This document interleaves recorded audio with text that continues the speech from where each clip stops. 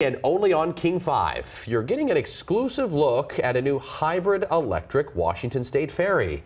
This model here includes new charging units that will be part of an all-new fleet moving forward. King 5's Farah Jadrin is live on the Fauntleroy Southworth Ferry route with this exclusive on plans for the new boats.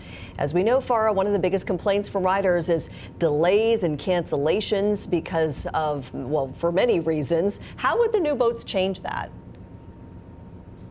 Well, Mimi and Jake, new hybrid electric boats are going to offer more options on moving people and also cars across the water. State Ferry leaders told me the fleet will be the most reliable it's ever been.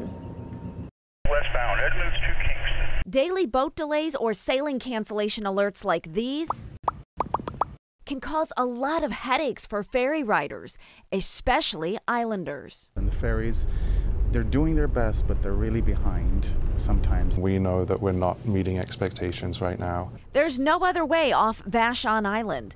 Until this rider sees big changes from Washington State Ferries, he's ditching his car and taking the foot ferry, the King County water taxi. It cuts my commute time in half. I sat down with the head of Washington State Ferries, Steve Nevy, who says those concerns are top of mind. We do have plans in place to get there. It's just going to take time and patience. The 75-year-old ferry system is sailing into the future of electrification.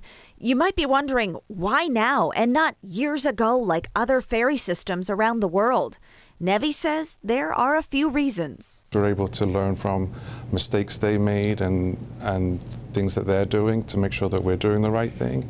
I think the other thing is the technology evolves. This is part of evolving technology. These are new images from WSF you're seeing first on King 5. New hybrid electric boats will have charging receptacles shown as green cubicles on the upper bridge deck. Open-air passenger lounges below each pilot house will provide about 50 seats per end.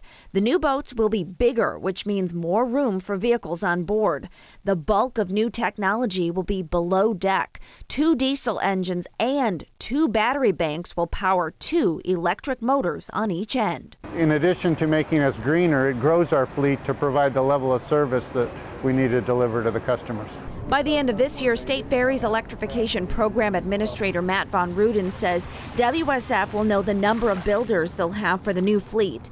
And then contract awards will go out at the start of 2025. About a year after that, we would start construction. And we plan to have the first vessels, hopefully 2 vessels on the water in 2028. The plan is to have 2 more hybrid electric vessels on the water in 2029 and a 5th one in 2030. The first 2 boats will be on the Clinton-Mukilteo route. The second 2 will sail the Seattle-Bremerton route. The 5th ferry will serve as the first hybrid electric backup boat. The fleet will eventually grow from 21 to 26 total boats. 6 current ferries will be converted while 16 new boats are built. Von Ruden says running hybrid electric boats versus fully electric vessels is the best option, providing 3 modes of operation. In battery-only mode, where we hope to operate most of the time, it'll be simple bringing power from the electrical grid, charging the batteries, and operating them in battery-only mode. In hybrid electric mode, the batteries and the engines work together. There will also be a backup diesel mode. Von Ruden says the new boats will transform ferry reliability. The average age of the boats on the current fleet is about 40 years old. The expectation is to keep a vessel in service for 60 years. The same will go for each new hybrid electric ferry.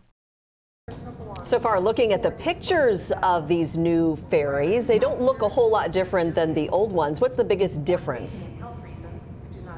Well, Mimi, right now on the Kittitas, you can feel a constant vibration and it's a bit noisy. So on these new hybrid electrics, Washington State Ferry leaders say it's going to be quieter and more of a smooth ride, not just for ferry riders, but also their staff. In addition, that vibration and that noise, it also goes underwater. So that underwater noise and vibration will be reduced, which will actually be a benefit to orcas, whales, and other marine life.